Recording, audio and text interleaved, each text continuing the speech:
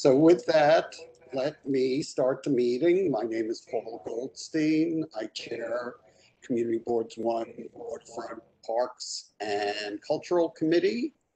And with me on the screen is Diana Sweetie, our Director of Planning and Land Use. And I don't know if our co-chair is with us yet. Andrew Zelter, I should say, is that person. I'm sure he'll be joining us shortly. So with that, why don't we get going? First item on the agenda is a presentation by the China Institute. We have several members of their staff joining us today. Among them are James Heimowitz, who's the president, and I think possibly to get us started is Cliff Priest, Director of Institutional Giving. So gentlemen, whoever wants to get it going, go for it. And we'd love to hear more about how you're doing and tell us all about your institution for those who don't know that much. Sure, James, why don't you take this off? I won't take up too much time because Cliff has a much richer way of presenting things, but it's just an honor and a delight to be here. As Paul mentioned, I'm James Heimowitz. I'm the president of China Institute. Just to give you 30 seconds background, I lived in China for 33 years, married to a Chinese, and came back to lead this organization, which was founded in 1926. We work very closely with the Department of Education, helping with professional development for teachers, working closely with the school kids, teaching language. We teach Chinese as well, so we have 3 divisions: a school, a gallery, which brings in museum quality exhibitions. We're one of only 3 organizations certified to take national treasures outside of China. And of course, we have our public and business programs. I'm not going to take away the thunder from Cliff, who's going to give you a big in-depth discussion about it. But we moved to the neighborhood coming on 5 years ago. And it has been an extraordinary move. We moved from 9,000 to 52,000 square feet. We've got a portion of that back actually to the city. And our tenants include the command center for the NYPD 1st Precinct, which has an anti-terrorism squad, sort of catty corner to the World Trade Center, which we're actually the landlord for, helps defray some of the ongoing operational costs. But for those of you who don't know the stretch, we're located between West Street and Washington Street, Rector and Albany. And in this block, it's a kind of a mini microcosm. It's just a breathtaking delight to watch what's happened. Our entire building at 100 Washington / 40 Rector Street, from the time we have come here, has been converted into cultural organizations. So we share the ground floor with the Metropolitan College, and we have the whole 2nd floor, and we have the whole 1st entrance space, which is being under construction to open out to the public.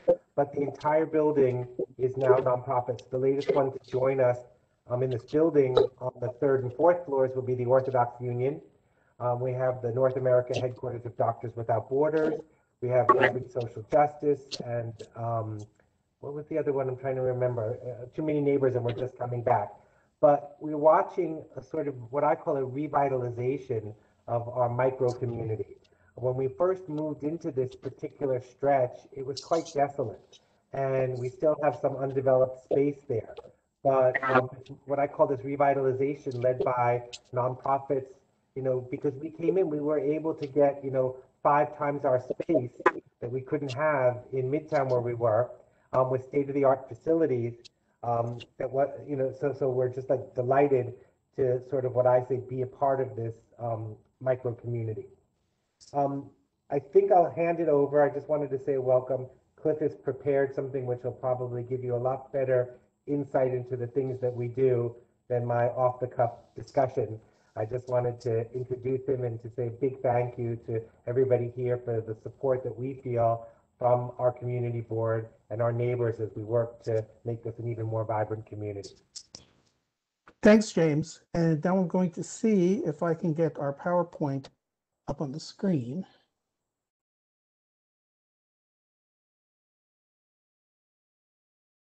And it's loading the file. If it's the China Institute, a renewed vision fulfilled in Lower Manhattan, then you were successful. Okay, great. Let me see. There we go. So this is a rendering of what we feel that our street front will be looking like after we finish our renovations, which actually began, we moved down to our building in 2015. And we are still moving along with getting our space developed. And see if there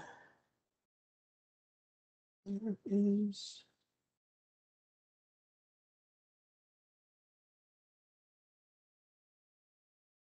There we go. So we were founded in 1926 with the first leading nonprofit organization focusing exclusively on China. And we were founded in collaboration with great educators, including John Dewey from the United States and Hushe, who worked at Teachers College and were instrumental in making it possible for Chinese culture to be more appreciated in this country. And in 1944, we received a gift from the Luce Foundation, which was a townhouse from which we operated until 2015. And in August of that year, we moved down to our 100 Washington Street entrance. As James mentioned, it's a 52,000 square foot facility. And this is going to be our permanent entrance to the facility once we get to the completion of our renovations of the ground floor, which I'll get to shortly. So these are the programs through which China Institute fulfills its mission. We have our School of Chinese Studies, which provides tuition-based programs for students of all ages, from toddlers to senior citizens. And it also, as James mentions, provides professional development programs for K-12 educators. And also it puts out, we collaborate with Bard College on music programming and other educational activities. We also have China Institute Gallery, our public programs, and the China Institute Center for Business. So here's the School of Chinese Studies. And so this slide shows you the variety of activities that take place, from giving classes to small school children, music performances, and there's a professional development meeting there that you can also see on the screen. China Institute Gallery was established in 1966, and we have been presenting world-class exhibitions that have been very highly praised by the New York Times and others. Our exhibition catalogs have been called instant classics. And we have a wonderful relationship with Chinese museums that allow us to bring masterworks of Chinese art to the United States that have never been seen here before. And both the school and the gallery provide services to New York City school children. The school goes into the classroom and teaches the history of China through a program called We All Live in the Forbidden City. And for the gallery, we were having students come to the Institute and they will receive a combination docent-led tour and arts workshop. We have public programs. Essentially, China Institute is the go-to place to learn about China, past, present, and future.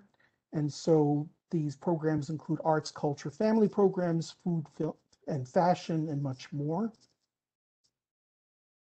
We also provide the public programs on our Washington Street fronts, primarily for Chinese New Year, but also for other cultural festivals. We had a block party as well.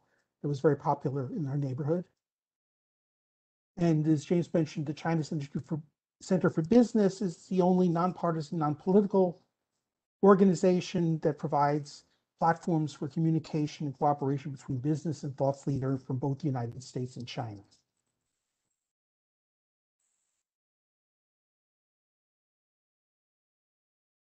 Since last March, we have, like many other cultural organizations, had to move from in-person programming to virtual programming. But our staff was really astonishing in its ability to turn on a dime, and very quickly we were able to switch from in-person to virtual programming. This visual represents some of the work that's done by our School of Chinese Studies. We have a Mandarin story time where families come in to have children's books read in Mandarin. We also now do our in-classroom program digitally, and in some instances, we provide it digitally to the classroom, as you can see in the lower right. The same goes for our China Institute Gallery. We have an amazing archive of photos and information from our long history that we've been using to create virtual exhibitions, in-depth demonstrations of the sort of scholarly, remarkable, and also in terms of the beauty of the works we give. People can go to this webpage and actually have a online tour through some of the great exhibitions the China Institute has had in the past. We also provide free art fun workshops, which are interactive workshops for families, and our Discover China Through Art program, which I mentioned was involving the kids coming to the school, has now gone digital, and we're able to provide classrooms information on Chinese art and culture, and also lead them through arts workshops where they get to exercise their creativity. And our vast array of public programs is now also being delivered digitally. It's actually been remarkable how we've expanded our audience base to go well beyond the New York metropolitan community, and we have worldwide audiences for these presentations, which feature leading scholars, historians, and other people who are leading thinkers on China's past, present, and future. So we moved into our building in 2015, as I said. So far, we've concluded the renovations to most of our second floor, which includes our office space, the China Institute Gallery, our library, and our classrooms. We've also just completed interior renovations of another space on our second floor, which will also include spaces suitable for scholarly lectures, film screenings, etc. And we're currently working on the renovations of our ground floor. It's a white box renovation that's supported in part by 1.3 million allocation from the city of New York. And also, I'm very glad to say that this renovation has also been made possible in large part because of the community board. I presented to the Financial District Committee to get a resolution from the full board in support of this program. And with that resolution, we were able to secure $335,000 in support from New York State through Empire State Development. This gives you a little bit of an idea of the sort of things that people will be able to see when the ground floor is opened. We'll be able to have contemporary art on a larger scale, symposia, films, public performances, and actually the picture in the lower right is something that we've already had in that space, our Food and Ideas Festival, which combined a series of panel discussions and a night market and outdoor mahjong and great food for everyone. This is a rendering of what our ground floor is going to look like from the entry from Washington Street looking left. And that's going to be the staircase that's going to be taking our visitors from the ground floor to the top floor, which will link our services over the two floors. And this will be a very important breakthrough for us because currently all of the people who enter the Institute have to go through the office entrance at 40 Rector Street, and which means they have to go sign in and deal with all that.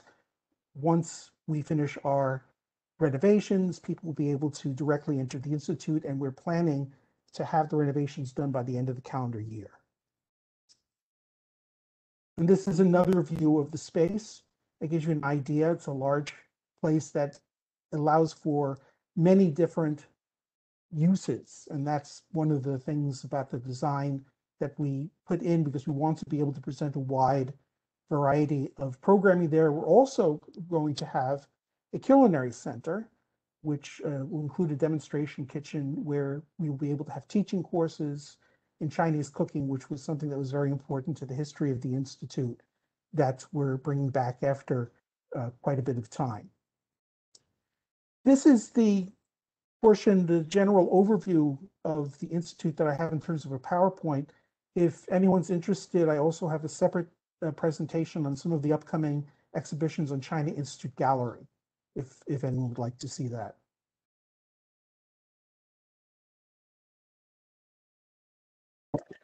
Okay, great. That was very comprehensive, very interesting. So you said you expect the renovation of the ground floor. Does that include the entrance to be done by the end of the year? Yes. Okay. And when do you expect to resume people actually visiting the museum? Any ideas yet? Sure, we're actually moving forward to start our summer camp, which has been a very important part of our education program. And we have already, I believe, started to take registrations for the summer camp, which I believe will start in June. And for the remainder of the presentations, we're aiming for after Labor Day. Okay, let me see. Do any members of the committee have any questions, comments they'd like to make? Alice, I see you are interested. Yeah, thank you so much for that tremendous presentation. Really interested to know what was going on there. And I've always been curious about that lovely little bit of space outside the building. And I saw that wonderful rendering. I'm sorry if I missed it, but could you just tell us, is that a public space and what will be going on there? I'm talking about in the exterior. Yes, the renovations are designed by Pay Partnership Architects, and they've designed something which we are going to try to bring people in from the street in a very fluid way. We're also contemplating having a tea house and food services, and it's definitely going to be something that's going to animate the street and is designed to be very visible. It's sort of a very visible portal to Chinese culture. So is it a privately owned public space, or is it a public space, or is it, what is Yes, it exactly? we're not on the list of city organizations with city-owned space. We are a private organization, have been ever since we were founded in 1926. And as I mentioned, we used to be located in a townhouse on the Upper West Side, and we were able to get our new space. We sold the townhouse, which we owned outright, and we bought this new space outright. Okay, so this is the exterior space is a private courtyard to your space. That's not accessible to the public, so that could be closed. Let me help clarify, Alice. It's accessible, so it's owned by us, but we plan to have it open to be used as either a tea house or an area that's accessible to the public, but it is owned by us. It's not a public space, if that's what you're asking. I was just asking if it falls into the category of spaces that are called privately owned public spaces. I actually don't have the record up here in front of me, so I assume not. Okay, thanks very much. Sounds great. Okay, let's see. I do not see any other people. Oh, Todd Fine from the public. Yes, hi. To be heard. I'll be brief. You should tell them who you are and Yes. go for it. Yes, my name is Todd Fine. I'm the president of the Washington Street Advocacy Group and also a member of the Friends of the Lower West Side. And you may know a few years ago, we did a block party in front of the Chinese Institute building for that neighborhood. And we focus also on ethnic heritage and international issues. So we just want to, we're pleased to see this happening. And I did want to ask briefly, will any of these spaces potentially be available for public events or for rent, or could nonprofits ever use any of these spaces? Is that something you foresee? We will be having casual rentals very much in the way that most nonprofit cultural organizations do, such as for events, weddings, and other. And we have collaborated with other cultural organizations to present stuff in our space. Actually, the very first public use of the ground floor space was to present a very large scale artwork with the Alliance Française. And so we've also collaborated with many other cultural organizations. So there's a lot of meaningful collaborations that we hope to have take place.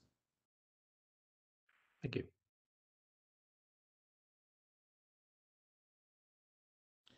So I'm just going to very quickly,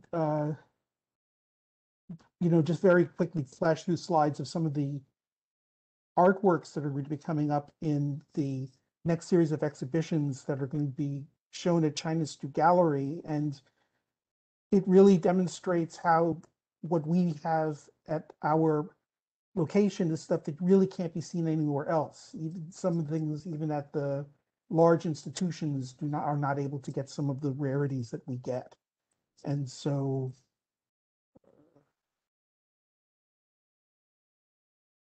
in fall of 2022, we'll be having Eternal Offerings, Chinese Ritual Bronzes from the Minneapolis Institute of Art. In 2023, a painting exhibition.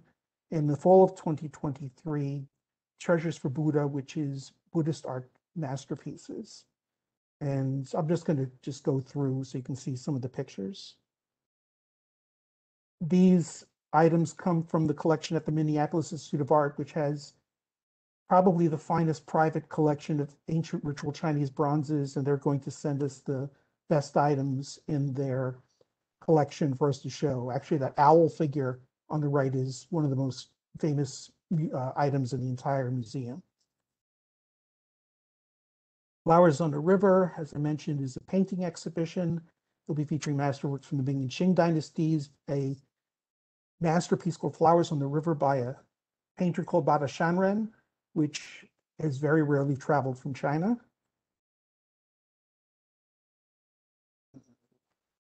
Why this thing doesn't work. There we go. And this will be the very first time that there'll be a complete survey of the different aspects of flower and bird painting, which, along with landscape painting and figurative painting, are the three most important genres in Chinese painting. And last but not least, Treasures for Buddha. This was one of the most important recent archaeological finds in China, in Nanjing. It was found at the site of the Dabaoan Temple, which is one of the most important sites in Buddhism, but this was actually buried centuries before that temple was created, and it was to house actual relics of the Buddha that were sent to China by the Emperor Ashoka in India. And there were relics sent to, I think, 15 different places in China. And so far, they've only been able to find 2 of the stupas that were buried with these relics. We're not going to have the actual Buddha relics. Those are actually being venerated at a temple in China. But this is what housed the relics. And wait a second. There we go. And some of the items that were inside.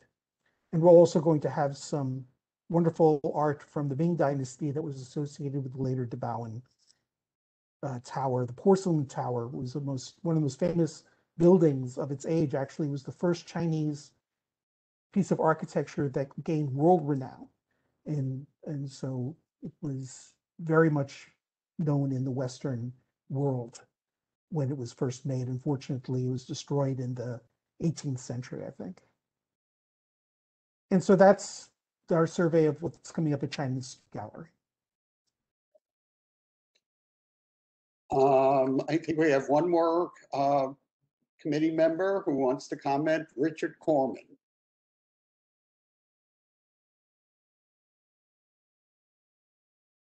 You're muted, Rich. Oh, thank you. I think you've got me now. Yes. Yes, thank you so much for this wonderful presentation. The art is just astonishingly, it's breathtaking, really. But I wanted to ask a question, political question, if you will. Has the political situation between the US and China over the last 4 years, and perhaps bleeding over into this new administration to some extent, affected the Institute in any way, and your ability to present things, your ability to deal with China, and perhaps even the US government? I'm curious about that.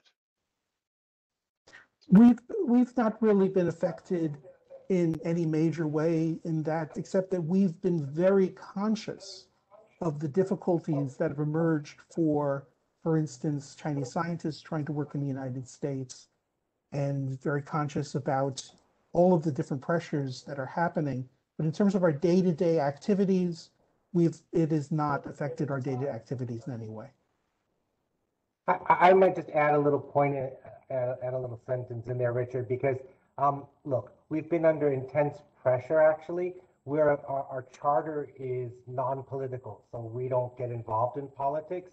But I think that Americans' perception of China and vice versa has changed dramatically.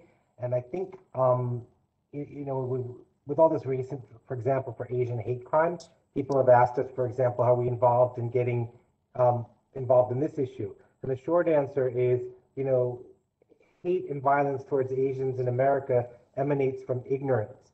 And the very core of what we're trying to do is to inform and to educate and to shed light, not heat. So I think that in that regard, we're addressing some of those issues. But we haven't, as Cliff said, on a day-to-day because we're not political, we're cultural and educational. We've been spared a lot of the venom that's been spewed at other organizations. That's very, very fortunate. And clearly we've experienced the Asian hate here in our area, and certainly we want to do things to help you and all of us prevent that. Great, thank you. Yes, we are working on that on a continued basis. So, all right, let me thank you, James and Cliff, for this excellent presentation, and certainly good luck moving forward, and keep us posted on all these great programs that are coming about, and we will publicize them or let people know about them if that's what you'd like. That would be great. Thank you so much.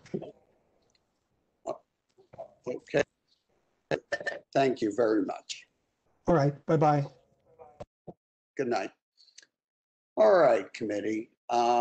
Let's return to item number 2, which is the Heritage Trail wayfinding markers. As most of you know, we discussed this last month. We also discussed it at the full board meeting. We had drafted a resolution that basically was recommending against it. The Downtown Alliance, in the course of the full board meeting last month, actually came forward with responses to a number of the concerns raised by the community board.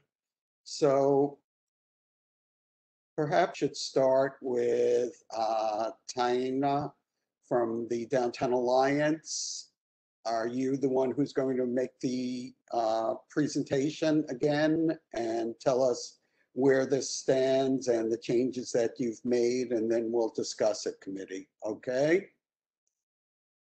Great. Thank you, Paul. Yes, I'm here, Tina Prado, as is Natalie Armstrong from our office. We wanted to share the screen. I'm not sure. I think I see the China Institute. Okay. Yeah, I was just taking it down, Tanina. So sorry. the share screen is going to you, not Natalie. Is that correct? You are wrong. I am wrong. It's going to Natalie. Don't Okay, listen to good. me. Don't listen to me. Sorry, my lights are on a sensor, so if I don't move around, they set off. I'm so sorry. Okay. Here again. So we wanted to Natalie will share, and then we'll get started.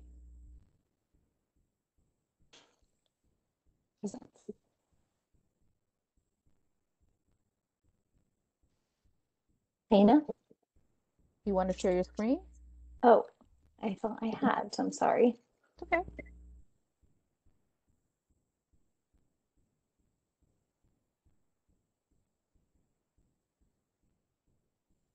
Okay. Great.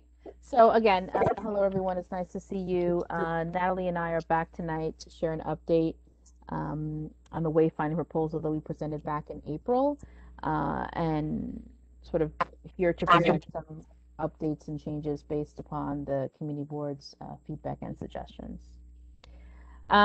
So next slide.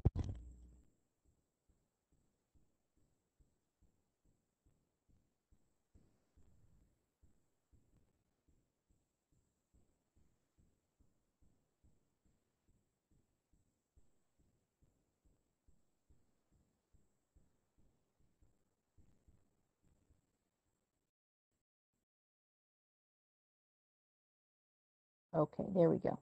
Oh, sorry. Okay. So just to give for the members a quick little recap as to where about the project.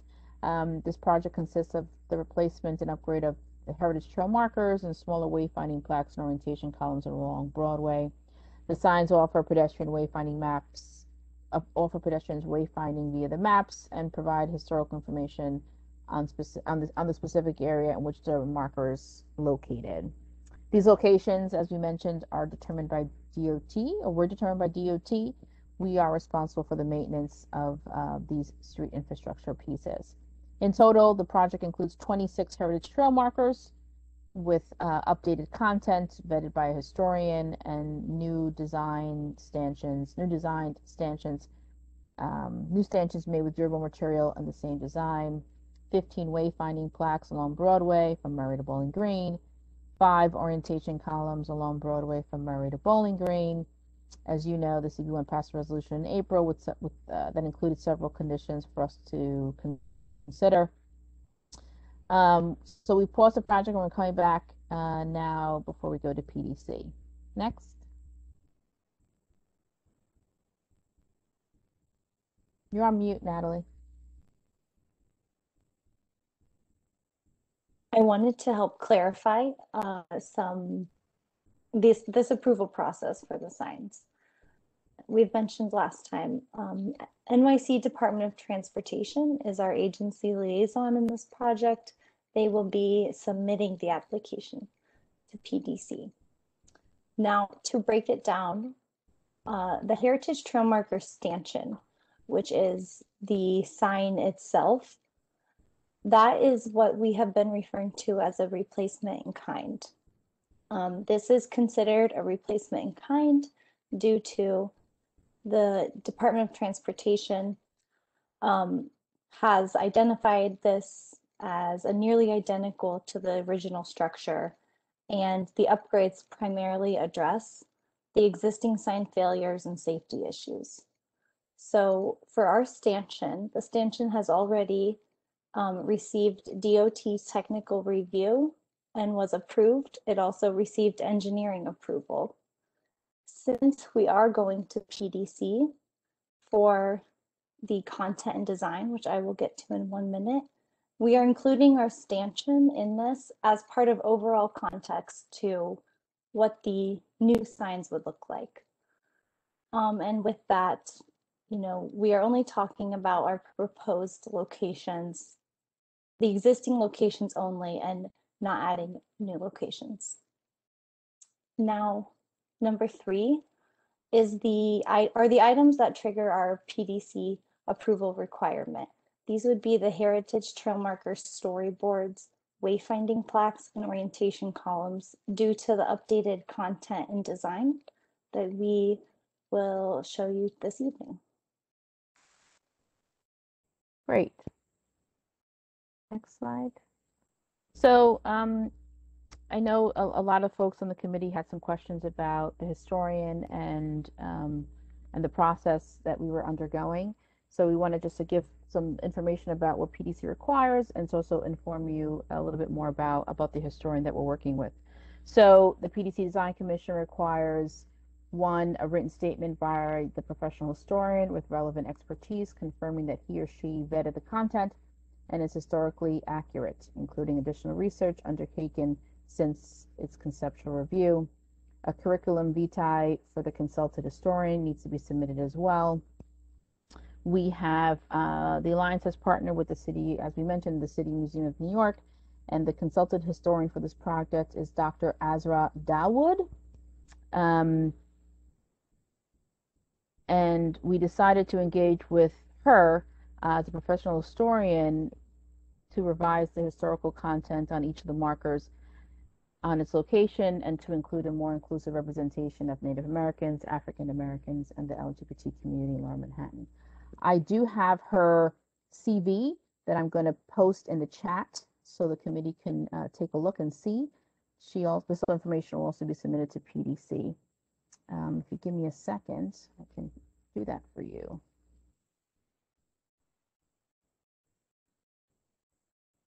Post it here. There we go. So if you are able to, you can click the link and you can see from Dr. Dawood's CV that she has an extensive education experience and is a very qualified historian to be our partner on this project. Next. The map here shows the 26 locations that will be replaced with a new heritage trail marker sign. You can take a look. This map also notes ones in which they have a backside that shows a map, which is a Walk NYC DOT map. And here is a list of all the Heritage Trail Markers titles. These titles are location-based, based on the geography of where the sign is located, and they give you a little insight into what topics are discussed on each sign. These are the ones included in our proposal.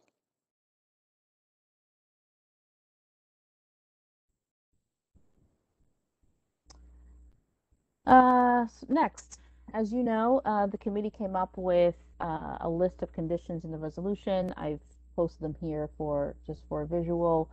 And as I stated at the full board meeting when I gave a statement that this project has been given all along the way strong direction from DOT, who's our lead agency partner. And I want to go through the list to go through the ones that we are looking to take on and make changes to the original proposal. So DOT access to fire replacements in kind that replicate the existing stanchions, as Natalie mentioned, as well as the plaques and orientation columns, which precludes, unfortunately, a design competition. They wanted the new stanchions to look like the existing ones, but with modern and durable materials. Next. So the first thing we're going to do is that we're going to use the use of Lower Manhattan instead of downtown. So you'll see here on this Heritage Trail marker, it used to say in the original proposal, explore downtown. It now says explore Lower Manhattan. That will be added to all of anywhere where there was downtown will now say Lower Manhattan. So that's something that we're going to fix in the title and wherever in the context that is indicated. Next. Number 2, we're going to minimize the size of the Downtown Alliance logo on all signs, whether it's the markers, the stanchions, the columns. You can see here, this is another example of the logo only on the bottom right. You can barely see it here, but it is there on the bottom. It's significantly smaller. And that will be on these as well as the other signage. Number 3, this came up quite a bit from a few committee members to add more high quality images because some of them were pixelated and of lower quality. And also, of course, add the subway icons to the signage where applicable. Next. Number 4. So the Alliance has decided to host and implement, QR codes or a similar digital platform with historical information that and connection to the neighborhood cultural institutions. So this was something that will live on the web. The Alliance would host it on our website. It would be free and accessible to anybody to review, to look at, get information. You can click links and go to neighboring institutions, other groups, like for example, the China Institute, who just spoke today. This is currently in progress, I will say. We've sort of decided to take this on as this project continues along sort of as in the PDC route. This will not be ready by the time we go to PDC, but it is something that we're committing to doing, and we're hoping that this would be something that would be completed by the end of the year. And we will, of course, let the community board know as this develops and continues to move forward, and to sort of keep you updated. And I say QR codes, that probably will be what it is, but this is not my area of expertise, so I'm not sure if it'll be a different digital platform, but definitely something that people can use their phones and scan and get connected to that. Next. And these photos and rendering just show you the existing signage with our proposed update. I wanted to show that the icons of the photos have been added back on, and I think this also gives you an idea of just how small the Alliance logo is on these signs. And we have been encouraged to, keep logos on public-facing assets in order to show who maintains them, and if there's any issues, you know who to contact. And this goes the same for our orientation column, just to give you a better look of how this fresh design will look in the field.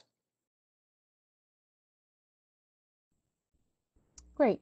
And one of the last points I wanted to make here was about the Freedom Trail and the African Burial Ground. I just wanted to clarify, because I'm not sure if this was clear at the original committee meeting. I mean, the Alliance is very supportive of the City Council's Freedom Trail proposal. Obviously, this is going through a legislative process. It was introduced a couple of years ago. We will continue to monitor this and its progress, as the new administration, new mayor, new city council comes in, and would be very, supportive of it if it was to come to fruition. So, and the other item I wanted to mention was that there is an existing heritage trail marker dedicated to the African burial ground at Duane and Elk Street. This is technically outside our bid district, but it was one of the ones that when DOT had, a bunch slated to remove, we felt strongly about it and definitely wanted to keep it up, and it's currently there at this location. And also, if the Monument or the National Park Service would be interested in partnering with us on this, we of course would welcome the opportunity. As I understand, some of our staff have tried to reach out to them as we were undergoing this process, and unfortunately haven't been connected with anybody. So if anybody in the committee has a relationship with somebody, please connect them with Natalie or myself. We'd be happy to talk with them. And so I just want to sort of to mention that, because that was something that I think might have been lost in the original presentation. Next. Great. And sort of in closing, given, I wanted just to sort of end and say that, given the guidance and the restraints provided to us by DOT, we believe, and the changes that we're willing to make, we hope that the committee will pass a favorable resolution tonight. And given the modifications that we've made within the scope of this particular project, I do want to say that we do plan. I want to say that we do plan to proceed with the application process with DOT and PDC following the committee board's decision tonight and at the full board. And if the project is not approved by PDC, then unfortunately the Alliance, we won't be able to obviously continue with this particular project, or with the signage, the three components of the project. And the markers, unfortunately, would probably end up falling into continued disrepair and ultimately removed, over time. So, I mean, I think I stated before, and I want to sort of state again or sort of end on this note that we have been willing stewards of these markers because we believe they serve an important purpose and to help people learn about our rich history and, of course, navigate the area with the maps on the back. And hopefully we can replace these markers and update them and to avoid to have to remove them, continually remove them due to decay. So we're happy to answer any questions you may have. We sort of run through the other thing. The last item I think on the conditions that I didn't think I called attention to was there was one about a digital sign. There was a suggestion made about some digital signage. That is sort of well beyond the scope of this project and what we're willing to do. I don't even think the city would approve something like that. I mean, I know the links are on the sidewalk now, on the streets. So I just want to acknowledge that at least we mentioned that tonight, but that is definitely one that, this project can't include and unfortunately won't be able to happen. So thank you. Happy to answer any questions you may have. We're done with the present. I guess we can stop sharing and just talk. Okay, thank you, Taina and Natalie. And thank you for being responsive to many of the requests made by the community board. So with that, let me open it up for discussion and see what we want to do. Richard Corman, I see you're up first. That was from before. The hand never came down. Oh, okay. In that case, I don't see any committee members with any comments here. I do see 3 members of the public who wish to be heard. So let's hear from them now. Linda Jacobs, you're unmuted, so you're good to go.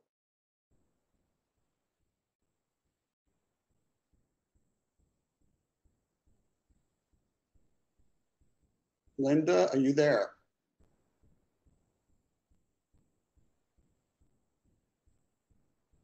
Okay, maybe we'll try her later. Let's go then to Jacob Morris. Oh, my call has been unmuted? Yes, you're good. Oh, wonderful, wonderful. It's really a pleasure to see this revised presentation from the Downtown Alliance. Fortunate to have a discussion, a very frank and forthcoming discussion with the Alliance this morning.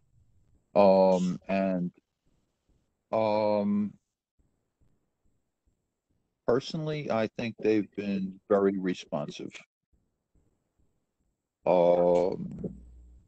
There's limitations as to what they can do and what they can't do. I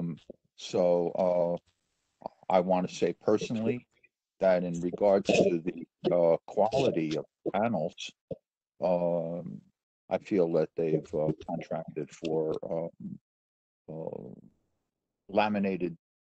high pressure laminated thermoplastics that'll be higher resolution and will be much easier to maintain. I do want to make a point that regardless of that they have a qualified historian who has vetted the text content of the panels proposed.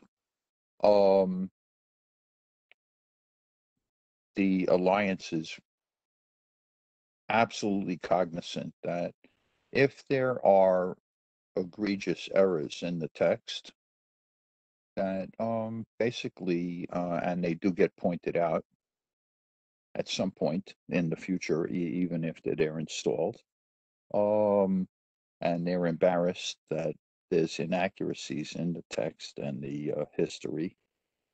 And for me personally, the integrity and accuracy of the history in the text that's presented in its physical manifestation on the panels is critically important. If it comes to be that they find some egregious inaccuracies get noticed by the public, and I'm sure they will if they happen to be inaccurate, that the Alliance will be responsible for replacing the panel. I know that they don't want that to happen. And I have confidence in the Alliance that they're going to do a good job as best as they can. And I think that'll be quite a good job. In regards to the cyberspace dimension, I'm very heartened by that. I think that's a tremendous development. And on that, there's many different special areas of history, a range of specialties that the signage represents. And so in the course of adding this cyberspace dimension, the Alliance has indicated to myself and my associate that they're open to other historians collaborating on the content of the cyberspace dimension. And I think that's a beautiful thing, and I have confidence in the Alliance regarding that discussion. So all in all, I think this will be a good thing for New York City at this point in time. And there's been a tremendous evolution over the past month since their initial presentation and their responsiveness to what I sometimes call the art of the possible. And I want to thank the committee particularly and its members for all their very intelligent input at the meeting last month. Thank you. And thank you, Jacob, for that and for your participation in this all along. Okay, let's move along. I do see a committee member wishing to speak, Alice Blank. Oh, I'm going to defer here to Todd Fine and Linda Jacobs. I think some of this outside stuff is terrifically helpful, and it may answer my questions. And I just want to thank Jacob for that very helpful comment. Okay. So with that, why don't we go to Todd Fine? Yes, I'm Todd Fine, the president of the Washington Street Advocacy Group, and I would like to echo my colleague, Mr. Jacob Morris, that we were pleased that the Alliance was open to have a discussion on this and made some improvements. I'm not sure I'm thrilled with all of them, but I do agree it's an improvement. That said, I think that the board needs to acknowledge in any resolution that this is a DOT proposal, and the DOT has put extreme conditions on this that even prevent the Alliance from improving the Heritage Trail in a substantial way. They're not allowing any movement of signs despite some bad locations, which I detailed in a memo that was sent to the committee members. They're also not allowing any new signs at all, even just a couple as in this proposal. And I think that's worthwhile because the current, I mean, even if we don't think about reconceiving the whole trail, the current structure, as I detail in this memo, excludes not only key locations like City Hall, Trinity Church, St. Paul's Chapel, the ferry terminals, but it also excludes an entire section of the city, which is the west side, the lower west side. We really have been advocating for many years for a sign for the Little Syria neighborhood in the lower west side, maybe also Radio Row. And I think it's disturbing that while we're going to spend all this money on that, we can't, on this new initiative, we can't even have a conversation about why we're excluding the entire west side of the city west of Broadway, basically. I don't believe there, except for maybe the American Stock Exchange, there's not a single other sign on the west side, and the signs for Battery Park City have also been removed. As to the historian vetting it, I mean, it's a qualified historian. There's, you know, it's not a New York expert with the, I mean, but that said, she's definitely qualified as a historian, but I would encourage the Alliance to have an additional review of the text. I think, you know, a small committee reviewing the text is advisable. Otherwise, we might have needless controversies. And there's already some problems with some of the existing signs that have evolved over the years. And I don't think that one person, no matter how qualified, is capable of doing the fact checking properly.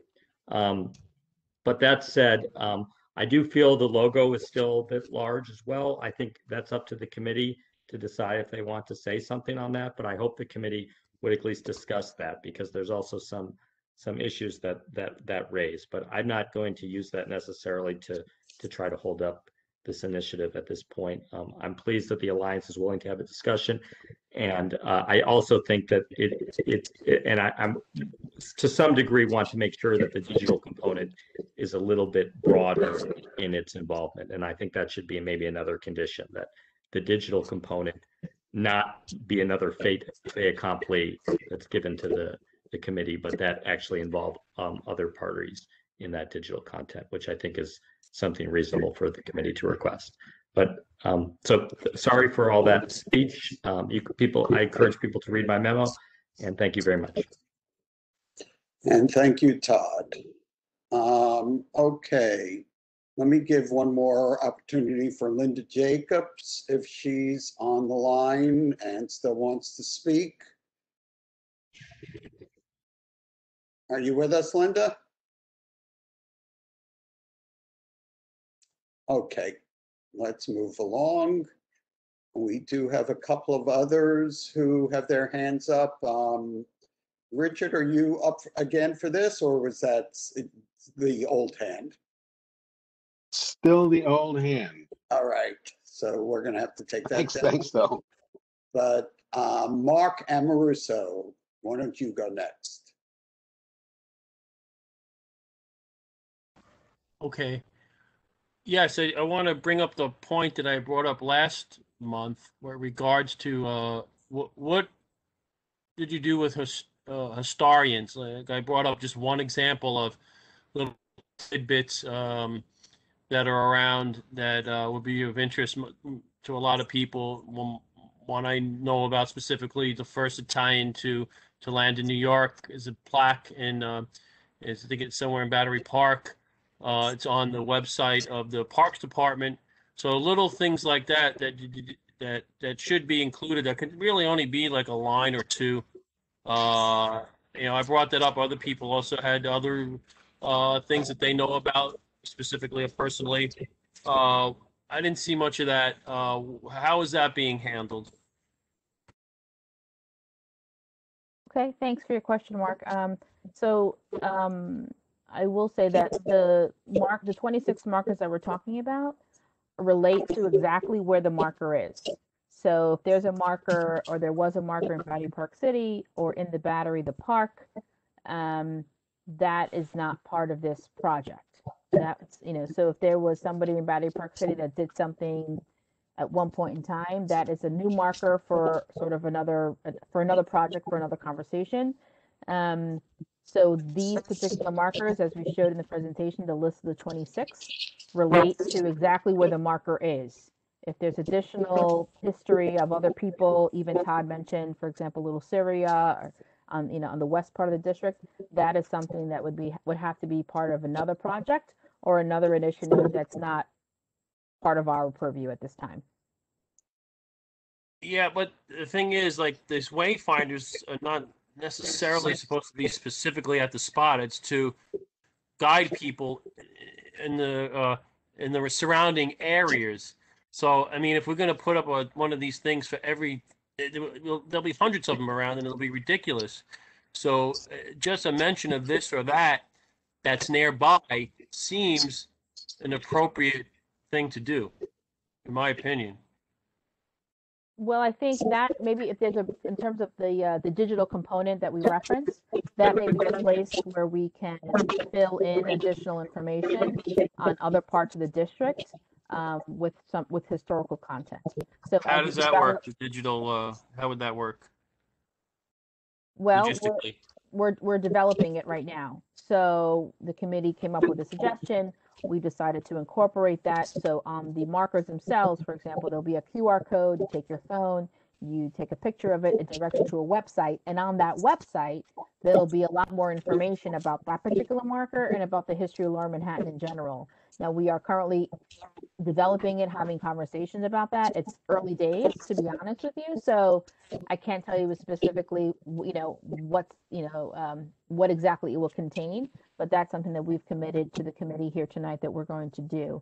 And So it'd be as that, something like this, they scan the QR code at a specific marker, and then that marker would come up, and then you'd have maybe something that says other points of yes, interest nearby, and yes, then they can absolutely. scroll down on that. Absolutely, and the purpose of that is to link other neighboring, and down here anyway. I mean, neighboring institutions like the China Institute, other museums, other cultural groups, other entities that are focused on the history and sort of the development and the cultural development of the neighborhood. So that's the vehicle, I think, for that was what I think you're Yeah, because alluding the to. frustrating thing would be not to have that, and then they go to another QR marker, and then they find out later on that, well, why wasn't this? There was something we found out that we wanted to see, and it wasn't there listed. And I So, think yeah. I'm not, it's in development, but the last point I want to make, I know Paul wants to move on, is that the QR code will come up with information about that specific marker and then also provide you the opportunity to direct yourself to other parts of the website to get more information. So Paul, can we add this to the resolution, a line or two about that other historical points of interest? Just simply historical points of interest. We don't have to be specific about every little thing. That All other right. historical points of interest will be included, and they're going to continue to consult historians to have that. All right. Let me Help with that. Can I thank, ask one thing, Paul? It's sure. Alice. Thanks. Tayana, thanks very much for all the work. Can you just describe how, I hear a lot of votes and concerns about this additional review of the text and what's included and the promise to, remove any inaccuracies and such. Is there some way that Alice, I'm sorry about my point. We're going to include that, right, Paul? I'll come up with some language, or someone can help with that. We're going to discuss that as soon as we get finished with this section, what we want to put in the resolution. So Alice, you finish up first. I just am asking a question. Thanks, Paul. So I just was asking Tana, is there a way that you could see that would work, that would allow for this sort of oversight and having potentially other historians look at these updated plaques and, what would in fact be included in the QR code, additional material? Can you maybe just allow us, a kind of thought on that, and maybe it's something we do want to consider adding to the resolution so we better understand how that would be done. You're on mute. I think you're on mute, or I can't hear you. Yes, you're absolutely right. You're absolutely right. You think I know now? I think I know better. So in terms of the 26 markers that are going up now, that is sort of currently underway and being led by Dr. Azra Dawood. So in terms of the online platform or the digital platform, that is where we can, have a larger conversation with other groups in the neighborhood to provide information and to share resources on that. So there's no room with the currently with the 26 that are there that are being updated. There's no room for other historians to review that, is what you're saying, but just potentially. Yes, that's correct. That's correct. Thank you. Sure. All right. Seeing no other comments at this stage, I would like to recommend what I think might be a reasonable way to proceed. So basically, I would like to include elements like this in the resolution. It would basically be a positive resolution, but there would be a part 2 still. Okay, so I would include clauses such as, whereas the Downtown Alliance has responded positively to several recommendations they received from CB1, whereas much of this project is being formulated by DOT, and we could go into more details on exactly what they're calling for. Whereas the signs are in need of repair and the work to be done will serve more visitors in a positive way. And obviously we would include a little more, but therefore be it resolved, CB recommends that the Public Design Commission approve the amended wayfinding design proposal. But I would also consider, if the committee wants to, again, reiterate some ongoing concerns that could be possibly addressed in a phase 2 for this work, or as was suggested by you, Alice, in ongoing discussions on issues such as identifying specific sites in Lower Manhattan, as we've started to do even here. China, you mentioned China Institute, the Performing Arts Center. Todd mentioned a number that he had in his memo, and I thought a lot of his were good. So perhaps we could have an open dialogue on that. You said that work would be done hopefully by the end of the year. So maybe committee, we could come up with this list and try to work with them on that. The other issues that are outstanding that I don't know if we need to do much on, but I'll leave it up to you, is the design competition. You heard the explanation as to why that's not really feasible. Number 2, we talked about the whole issue of consulting other historians, and we could reiterate that if we so choose. Electronic signage, it seems as though we are getting some of that with the codes being added to the signs, and it's just a question of what is included in that additional information that's available.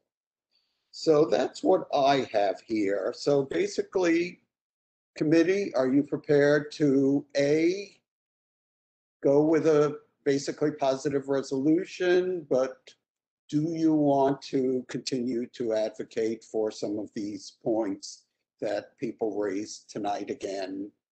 And, but at the same time, say that we think this should be approved so that the current rundown signs can be fixed. And I think rightfully point out that DOT is calling the shots pretty much here on what's going on.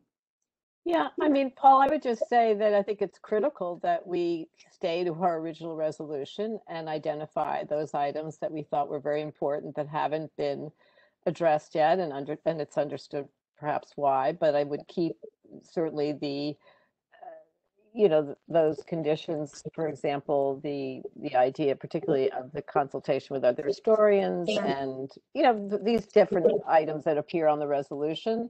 And I think that the points that are raised by some of the outside folk about pieces of history of downtown that in the next phase, or if this were to be added on to, should definitely be addressed in Mark's point as well, more comprehensive. So I don't know where that fits in, but I wouldn't let that go. And lastly, I would just say, I don't remember the wording of the first thing you said, but any sort of judgment as to whether or not these things are adding to the, whatever the greatness of downtown. I can't remember what you said, but I'm not sure I'm comfortable with that language. I don't know what you exactly said, but I think that's a judgment call, and I don't know that we can all judge that, but it's great to fix things that are broken. That seems fair. So I don't know where that stood. No, all I said was that the signs are in need of repair and the work to be done will serve more visitors in a positive way. that was the language that I tentatively came up with. Yeah, I don't know that I would feel comfortable personally with that particular to say that it's in a positive way or not. I just think it's, that you're fixing the signs and that's important maybe, but I don't know. I just. Right, well, we could hear from others on what everyone thinks. So generally speaking, is this a good direction to go in? Do you want to just fine tune this committee? Any other comments? Yeah, Paul, I sent you a whereas for my point. Can you read it? See what the committee thinks. All of the messages in the chat go to host. I can read that for you, Mark. Okay, there's a all little of bit of typos, but All right, why don't you read it? Because I didn't notice it yet. Go ahead, if Diana, if you read it, Paul, and then Art Piccolo. I didn't see a hand up, but he did message the host that he would like to speak. So Art, if you could be patient for just one moment, I'll read Mark's message and then we'll get to you, Art. This is from Mark. The applicant said that there will be, this is a whereas, the applicant said that there will be a way for persons at a specific wayfinding marker to scan the QR code to see other nearby historical sites of interest and consult with historians. all right. Downtown Alliance, that's accurate, right? Can you repeat that, Diana, again? Because I was distracted for a minute. I'm sorry. No problem. It's a whereas, and it reads, the applicant said that there will be a way for persons at a specific wayfinding marker to scan a QR code to see other nearby historical sites of interest and consult with historians. I guess the last part, consult with historians, that's about the creation of this platform, not necessarily the individual is going to consult with historians. So is that right? I guess the consulting with historians is that we're going to, there's two responses. The first part is totally fine. The second part, consulting with historians, it's about us working with the community and some of the folks who've come here tonight to create this digital platform. And to just say work with stakeholders. Is that better? I think that's better. Yeah, I just Okay. I think that's fine. All right. And I work with, I'm talking to Todd and Jacob and Linda Jacob. So, we'll, Right. That's okay. good. That makes Thank sense. you. Okay, Thank you. good. I'm glad we're making progress here. Okay, so why don't we let Art Piccolo go? Go ahead, Art. Hi, am I on? You are. I guess I'm the only one not drinking the Kool-Aid tonight. The streetscape is one of the most important issues in our community, in any community.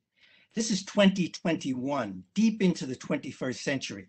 And all that's being proposed here is a retrograde project that from 30 years ago. I think the project is bad, but worse is the process. The community board and other stakeholders should have been involved from day one. The Alliance, if it wanted to do something with the streetscape, should have come to the Alliance and had a discussion and had them participate in this. I think it's very convenient. Tanya and her boss are seasoned politicians. They have a document from DOT that says, our hands are tied, we must do this. Basically, DOT, of course, wrote a memo that they wanted to see. All over the rest of the city, there are all kinds of imaginative things done with the streetscape.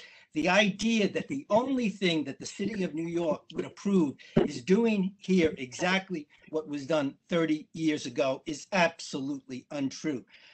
I don't think you should consider passing this resolution again until you have somebody from DOT here, if they're the decision maker, and question them and ask them what the options are and ask them why they're allowing more imaginative streetscapes in other parts of the city. If you look, I've tried sending a lot of you some recent emails with details, but I only have some of your emails. If you look at the existing heritage marker that's on the corner of Wall and Broad Street, one of the most historic locations in the city, the only thing that marker talks about is the architectural issues concerning 1 Wall Street and 14 Wall Street. Nothing at all about the incredible history beginning in the 1600s. So in addition to the issue of the participation of the community board in the process, you should not allow the Alliance to decide what will go on each of any markers. This should be an interactive process from start to finish. You did not approve this project last month. I think you should reject it again. Coming out of COVID-19, we all want an even better low Manhattan. Take a look at all the incredible things that other communities are doing, that other cities are doing with their streetscapes and their signage, and this doesn't compare at all. The Alliance is a not-for-profit association with limited legal responsibilities. It is a representative of the major real estate interests in the city, not all the stakeholders in Lower Manhattan. If you don't know that, go look at their board of directors. 90% of them are representatives of the major real estate companies in Lower Manhattan. You have no reason why you have to rush this. This is a very important decision. The community board represents the entire community. Force them to go back and give you options, force them to go back and communicate and interact with the community board and the other stakeholders. Let's come up with some range of options and then have the community board vote on this. The idea that you have no choice, that you must approve this or there'll be nothing, is absolutely not true. Okay, thank you very much, Art. Paul, I'd like to make just one point to Arthur. Our board of directors consists of what we are legally responsible to do for a business improvement district. We need to have 50% of our board needs to consist of property ownership. The other portion needs to consist of commercial tenants in the neighborhood. We also have community board chair Tammy Meltzer sitting on our board. We have representatives from Councilmember Chin's office, Borough President Brewer's office, City Controller Scott Stringer's office, and Mayor de Blasio's office. And we also have a resident on our board representing the residential community. We have 3 people on our board who are actually on the community board who happen to live and work in downtown. So I just want to sort of clarify that one point that Arthur made, and we are adhering to the rules and the regulations as it relates to what kind of board of directors needs to be on business improvement districts. This is the same across the city, and we are following what is legally mandated for us to do in that regard. Thank you. And as I said, it does not represent the community the way that the community board does. Exactly. Okay. That's why we're 2 different entities. Exactly. Thank you. And that's why we're debating it tonight. Okay, so committee, are we ready to put forward a resolution? How many people are generally comfortable with the direction, or how many people are not comfortable with the general?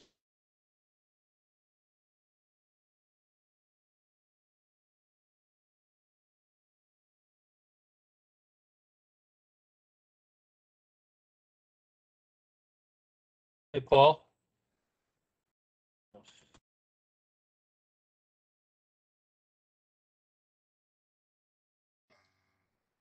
I lost Paul. How about everyone else? I think he's buffering. Oh, there you are, Paul, again. Are you still there? Can't hear him. Did I disappear? I saw something go wrong on my computer. Okay. You did briefly, but you seem to be back now.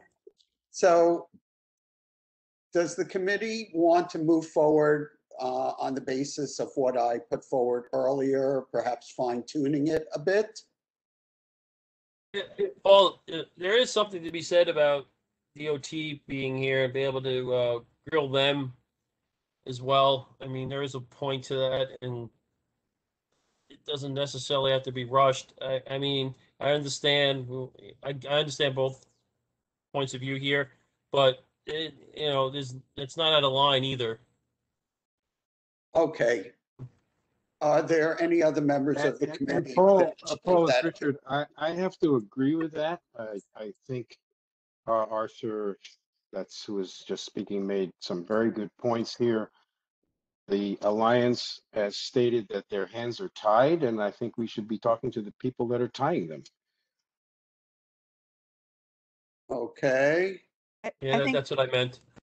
Paul, this is Wendy. I think you should go forward with conditions like your resolution, the way you're leaning, and you can write these concerns in the resolution, but I think we need to give it support. But I think you can put strong reservations in, like, I think that was the original point you were making.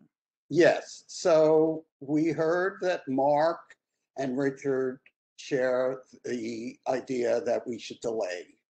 anyone else agree with that?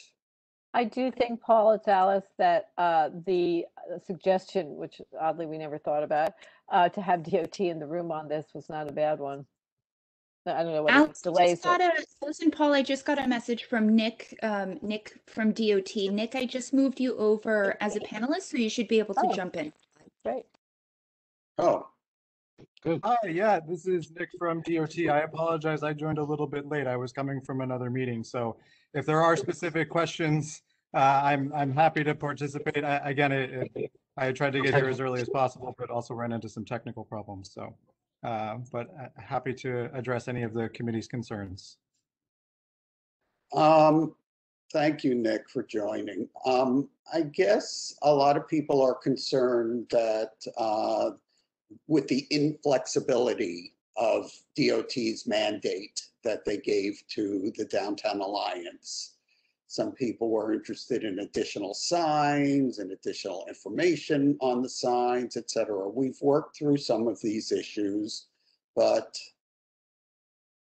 any reason you were that inflexible? And then there are people who also think we should take a little more time on this. So why don't you respond to those two first? Sure. So I guess, I mean, on the inflexibility piece, I don't think that I would characterize our stance quite that way. But I think we're happy to review proposals for additional locations. I think this was brought to us as primarily addressing serious maintenance concerns with the existing signs. And I think I mentioned this at the last committee meeting as well. We are very much supportive of that, right? We see the deterioration in the current structures. I think we very much, from a safety perspective, do want to see those replaced. I will say I think that there are a lot of siting constraints when it comes to Lower Manhattan, just in terms of working around all of the existing infrastructure. So while as an agency, I think we are happy to entertain proposals for additional locations or certainly additional content. I think that obviously has to be balanced against all of the other infrastructure and siting constraints that exist in your community, right? It's very dense. You have very tiny sidewalks. You have a lot going on. So there is always that to consider.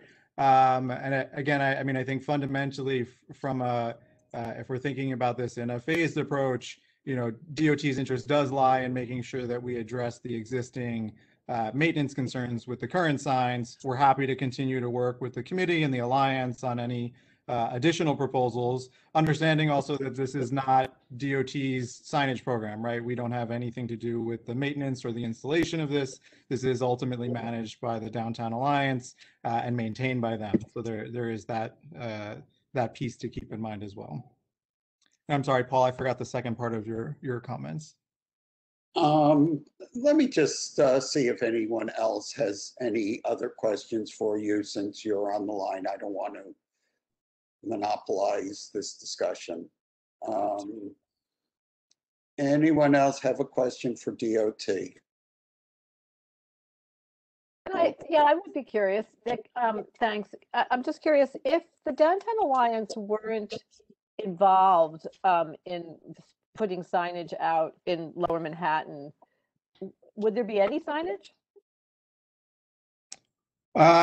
Again, the agency does not install historic markers or signage. We permit it to be installed by other entities. So if there are interested community groups or business improvement districts like the Alliance, we certainly work with them.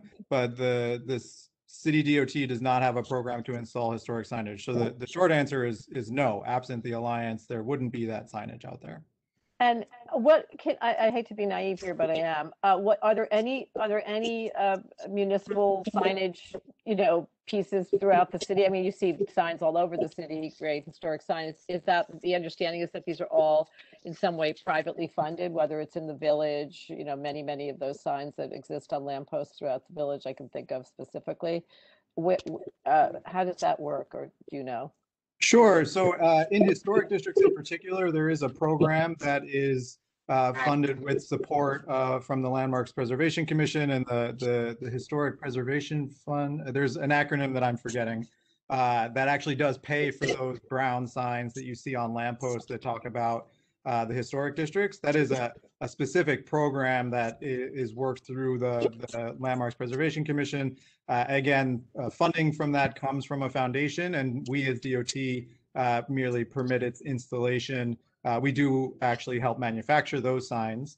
And the agency is obviously, of course, responsible for all of the regulatory signage that you see across the city. So, you know, that's where most of our expertise lies.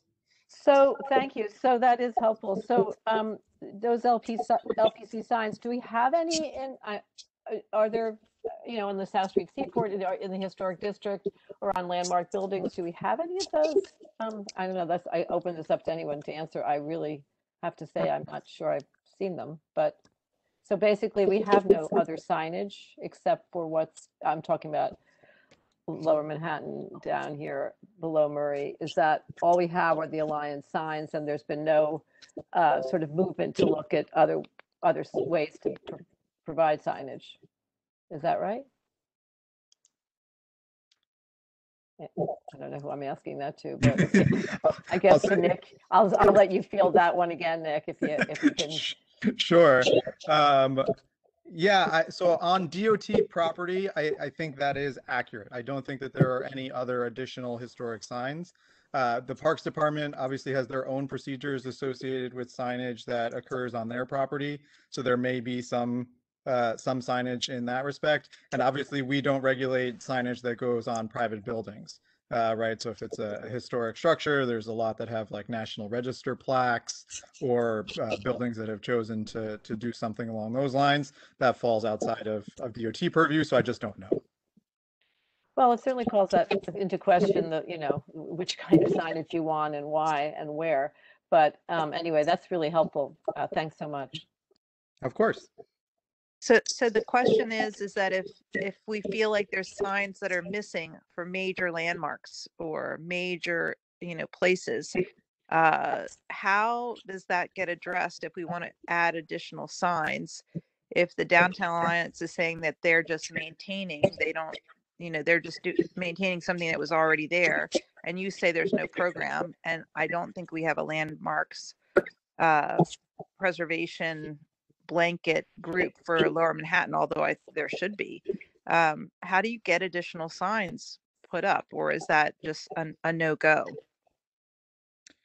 I mean, from the DOT perspective, again, we're happy to review and work with any group that is interested in, you know, looking at installing signage. I think that, you know, the real coordination would be with the Alliance, ultimately, if there's an expansion to that program, but that comes with real costs on both the capital and the long-term maintenance side. And obviously, as an organization, I don't want to speak for them, but they have to balance those needs. So again, from the agency side, we're happy to review. Ultimately, any new sign does have to meet, you know, rigorous siting criteria.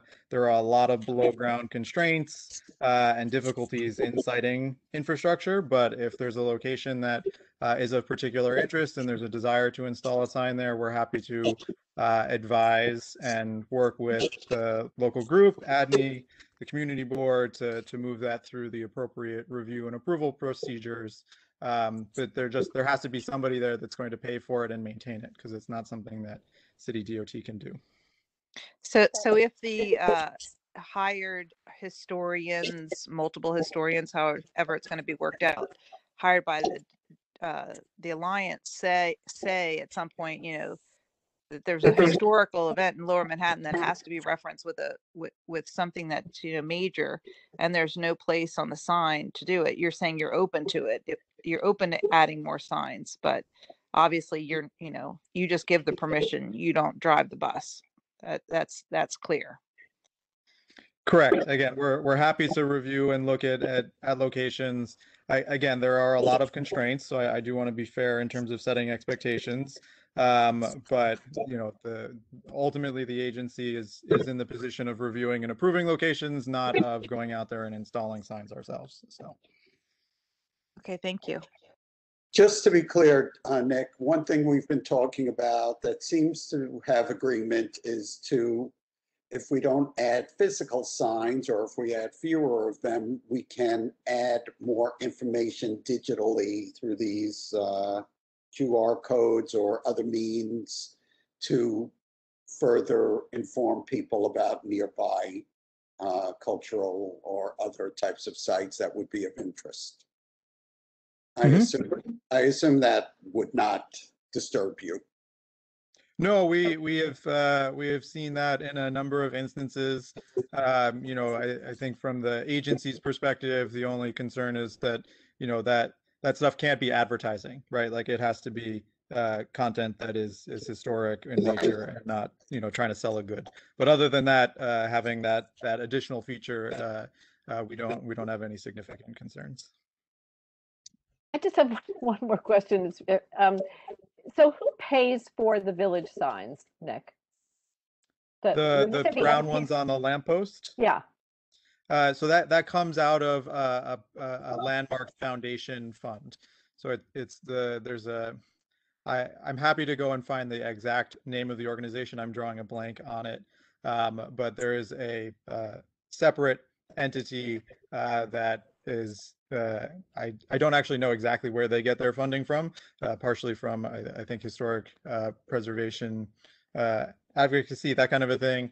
But they fund those signs, and then DOT fabricates and installs them.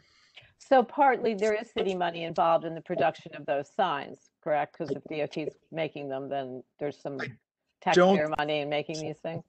I don't think so. I actually think the cost comes from the foundation and pays DOT's sign shop. Like if you go to our sign shop, anybody can order a sign from our sign shop, right? We make them, there's commemorative signs that people can order. You can have your name put on a street sign, and you can buy that from us right on our website. So I guess I bring it up because I think what's been raised here is it's just the inconsistency in the signage in Lower Manhattan has always been personally rather troubling. That things begin and end on Murray Street, and for better or worse, you have these Downtown Alliance signs, in various locations. But you go north of Murray Street, and you really have absolutely no understanding of the history of the city, and there's a complete sort of disconnect between the look and the inclusion of that piece of the history north and west, and east for that matter. I mean, Chinatown, Tribeca, and all the rest. So I've always, I don't know, how does our community reckon with when we want to perhaps amplify the signage here and have more history identified north of Murray Street? What do you advise for us to do? What would be the best thing to consider doing? Yeah, I mean, I like on a personal level, I totally understand where you're coming from, right? From the agency's perspective, it's just like we are purely in the review and approval game in that respect. So, I mean, talking with your local electeds, talking with some of the major preservationist groups in the city that, advocate across the city, not just for specific communities. There's really a big network, certainly within New York. And there are some big funders out there that really care about this stuff. So like it's really a matter of getting the money together and the sort of community organization around that to really make it an important issue, and then ultimately to have an entity that can execute it. But I think for the most part, the agency, for better or worse, we're fairly agnostic about it. We think it's a good thing as long as it's something that can be maintained and can go through the sort of appropriate design procedures, and that, for better or worse, does put up a hurdle, right? Like it's not something that just anybody with a couple bucks can go out and put up a sign on a lamppost, right? That's not something that we want to see either. So thanks again, and thanks, Paul. And maybe you can share with this committee or with the community board some of those. All right. Yeah, I want to get to that, but we still have several speakers who are asking to be heard. We have two members of the committee, and then we have Art and Todd, I believe, who want to have another word. So why don't we quickly go to Art first, and I ask that you try to keep it fairly brief, Art. Thank you.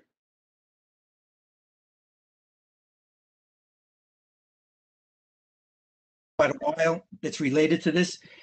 There are thousands of electronic sidewalk signage all over Lower Manhattan. I think I've counted hundreds, if not thousands. Why is Lower Manhattan, south of Chambers Street, the only community in Manhattan and now many other boroughs that does not have those electronic kiosks?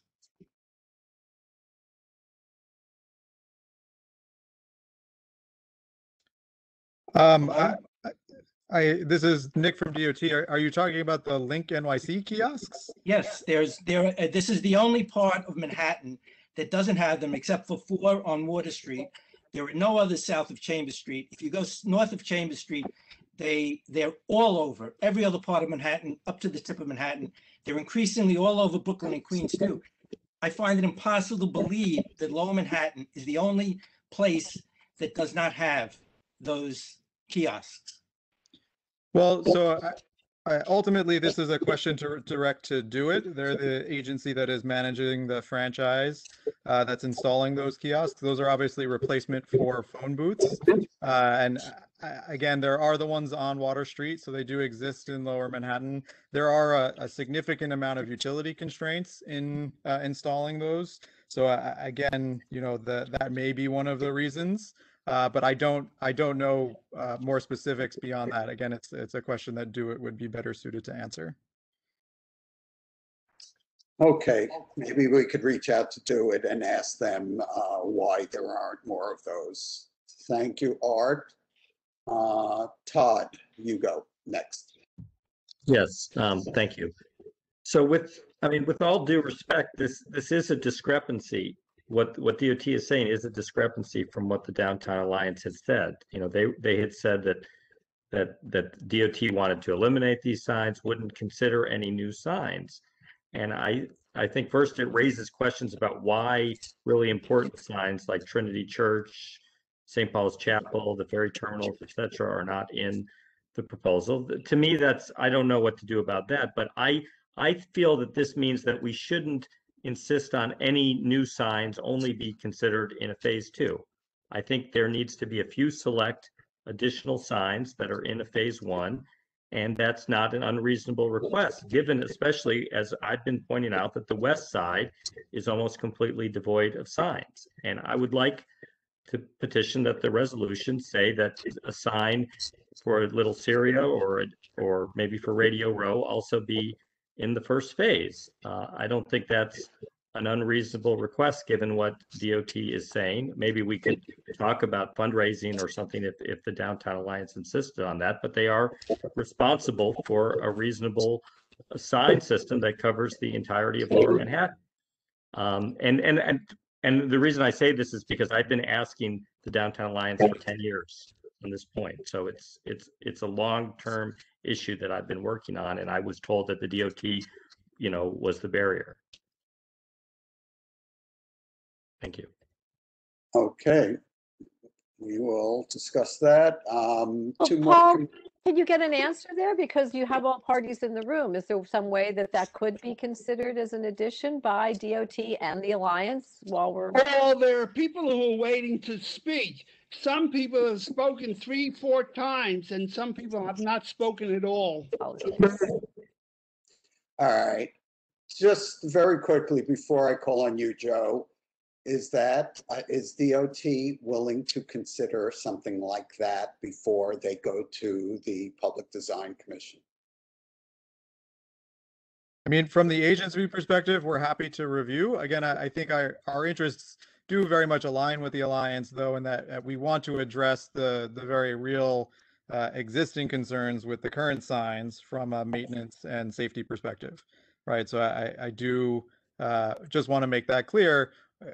We're happy to work on that piece. I would be a little hesitant if the addition of new signs somehow slows down the fixing of the existing ones. Okay. I would like to add that the stanchion issue, we were told, is not part of the PDC approval. So that's actually irrelevant, is from what we were told tonight. Okay. Well, could I respond to this? All right, quickly, please. Sure. you know, since we are going to PDC with the content and design approval, the stanchion is going as well. So we would like the package to be approved. The Alliance would like to add additional locations. And again, we have been open to this as a phase 2 to kind of reflect what Nick from DOT said, that we are really hoping to, you know, not delay the maintenance needs of the signs that are out there. And there's, you know, sort of a history behind these heritage trail markers of the Alliance, who has been the main stakeholder, you know, working to keep them in the district. And I think doing a phase 1, taking this to PDC and seeing that it is approved before we spend time and resources in finding new locations would be very helpful. As Nick said, there are a lot of underground constraints. It's a reason some signs have even been removed. Thanks. Okay, thank you. Joe Lerner. Thank you. You hear me? Yes, we hear you. So I'm a little confused at this point, so I think I'd like to get back to the beginning. So I have a question and then a suggestion. The question is, what happens if I know a group that wants some signage put up? Where do they go in the first place? Who has to approve it? And who pays for it? Anybody can answer. So if your group is proposing to install it on any sort of DOT property, your best bet is to start with the Manhattan Borough Commissioner's office. And then they will be able to direct your inquiry further. If it is anything other than standard signage, eventually it'll come on my desk. And will also likely require review and approval from either the Public Design Commission or the Landmarks Preservation Commission, depending on where it is you're proposing to install the signs. And assume it's approved. Who pays for it? So along those lines, we won't advance a signage proposal for review by any entity, the community board, PDC, LPC, unless the entities that are proposing it are paying for it and are going to maintain it in perpetuity. So those pieces have to be in place before the agency will consider a signage proposal and even bother to review it from a technical perspective. Okay, now, Kathleen, please excuse me, but I think we should bring this to a conclusion. And my suggestion is go back to the original thing we were talking about and vote on it one way or the other. And then we could form an ad hoc committee or whatever to delve further into this signage situation as to where, who, what, where, and when. So that is, I'm going to, Kathleen, will you yell at me if I call the question? No, I won't. You actually asked my question, so. All right. I call a question. All right. So if you want to go back to my original resolution, are you hearing me, folks? Hello? Yes. Yes, we hear you. Thank you. Okay. Diana, do you have any of what I sent you that maybe you can post? Sure, one moment.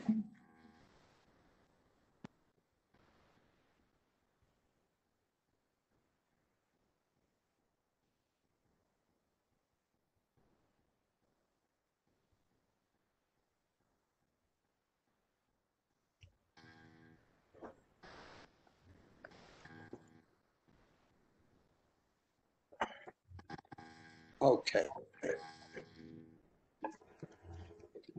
Okay, so again, this may not be the complete resolution, but it'll give you the basis. So if you want me to read it, whereas Downtown Alliance has responded positively to several recommendations they received from CB1, whereas much of this project is being formulated by DOT, and as I said, we could go into a little more detail there. Whereas the signs are in need of repair and the work to be done will serve more visitors in a positive way. From Mark, we have whereas the applicant said there will be a way for persons at a specific wayfinding marker to scan the QR code to see other nearby historical sites of interest and consult with stakeholders. Therefore, be it resolved, CB1 recommends that the Public Design Commission approve the amended Downtown Alliance wayfinding signage proposal. And then we could discuss the therefore be it resolved, which I don't know that we need all these items in there at this point. Therefore be it resolved, CB1 would still ask that T and Downtown Alliance strongly consider a phase 2 for this work that would address these remaining issues. Design competition, consult historians of varied backgrounds. I don't know if we need this thing on electronic signs. I don't know if we want to keep saying we want a design competition at this point. Then I went on to try to identify some specific sites that were brought up by certain people where either additional signs or the existing signs could be electronically changed to include some info on these items. And I would say the same thing about the last 3 items. I think we heard an explanation as to why they're not in there. So I would just go with maybe the consult historians and the possibility of electronic signage to add these elements in the resolution that I'm putting forward. I'd like to keep the potential for launching a design competition. If we were to go forward, it would be a wonderful opportunity to reconsider those perhaps. And I don't see why we wouldn't want to do that, but you know, I'm not going to stand on ceremony on that one. And then up further, again, I would ask that, can you just go up the page a little bit, Diana? Yeah, that's what I just was mentioning before, Paul. I don't know, no, we didn't to go up too far. Yeah. I can't find the line. Oh, the signs are in need of repair.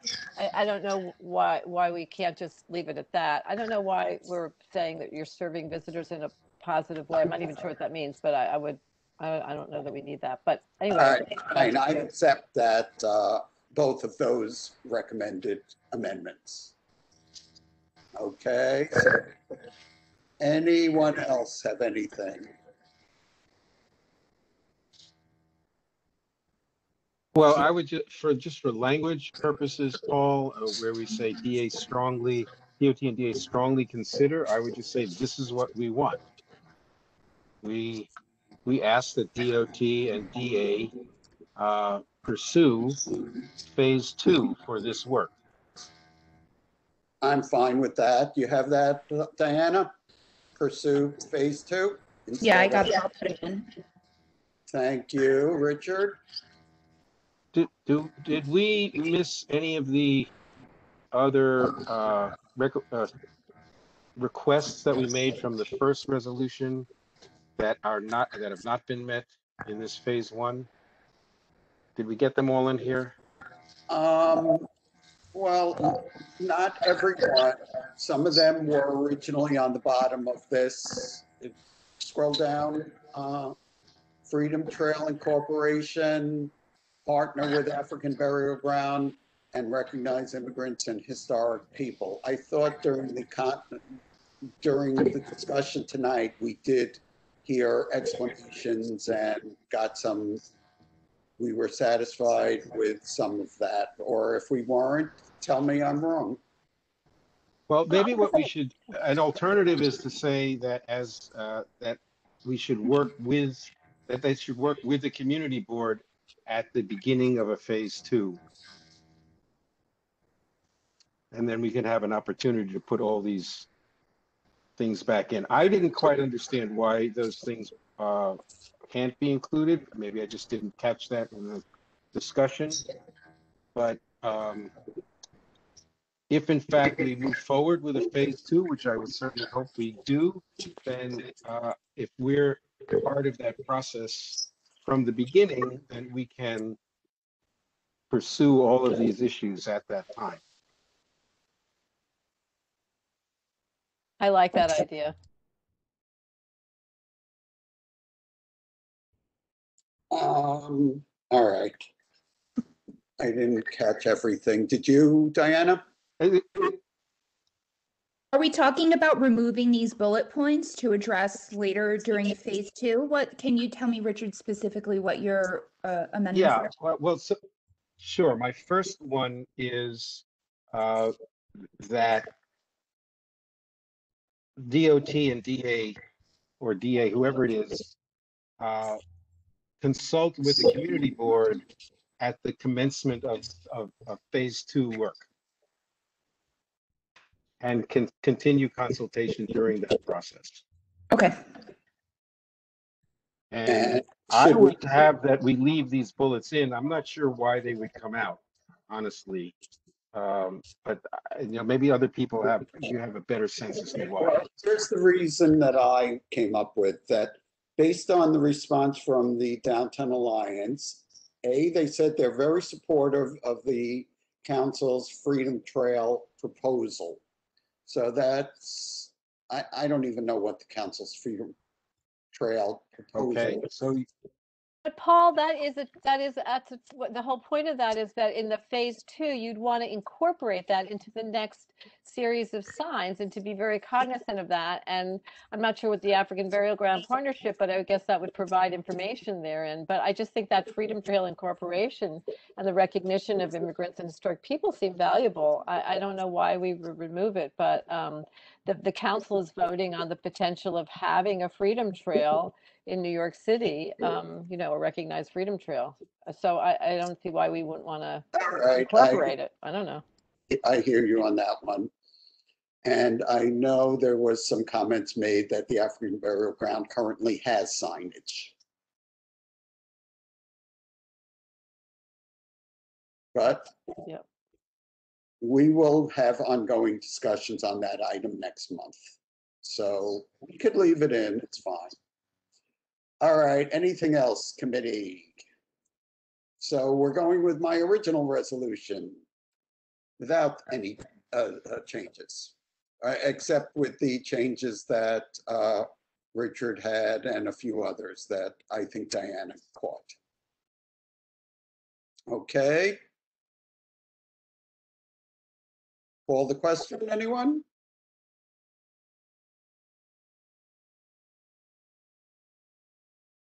I call the question.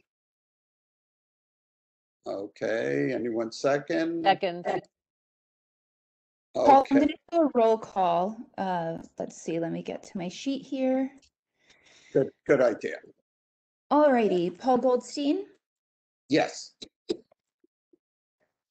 Andrew Zelter, Mark Amoruso, I'm gonna abstain for now. Alice Blank, I think I have to abstain on this for a night right now until I see it. Thanks. I'll say yes. Okay. No, I've gone through enough here. Okay. Yes. Thank you, Paul, for your Rosa Chang. patience. Okay, thank you, Alice. Rosa Chang, Chang votes yes. Wendy Chapman, Chapman votes yes. Kathy Gupta, Oh, Gupta votes yes. I'm sorry, can you repeat that? Gupta votes yes. Okay. Okay. Elizabeth Lemire, Lemery votes yes.